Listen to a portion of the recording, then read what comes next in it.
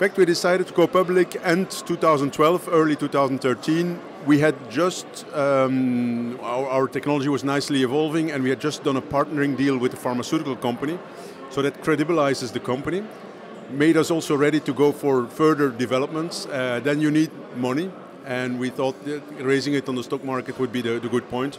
So we decided early 2013 to indeed raise the money publicly.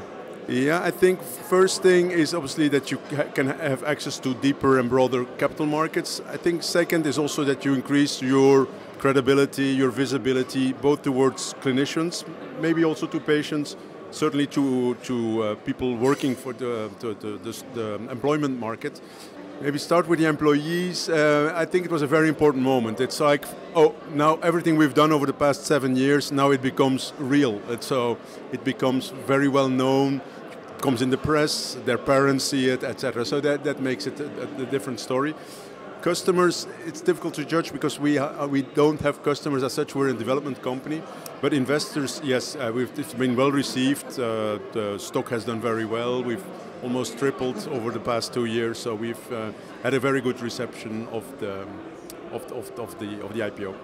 Some companies are worried about going public. I would say it's not that much different from being a private company, providing that as a private company you already act as a public company. So I think what is important is still, while you're private, already do the necessary reporting and all the stuff that a public company needs to do, and then the transition is very easy, in fact.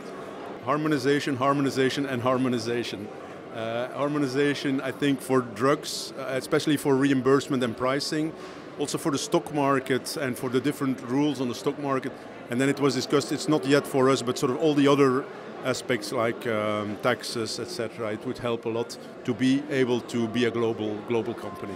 I strongly believe that the role of an exchange is also to promote success stories of listing companies in order to increase their visibility towards investors, but also to illustrate, I would say, the efficiency of the markets, to finance the growth of SMEs and to support their development. So it's very important to put them in the light, and these awards are a very good initiative.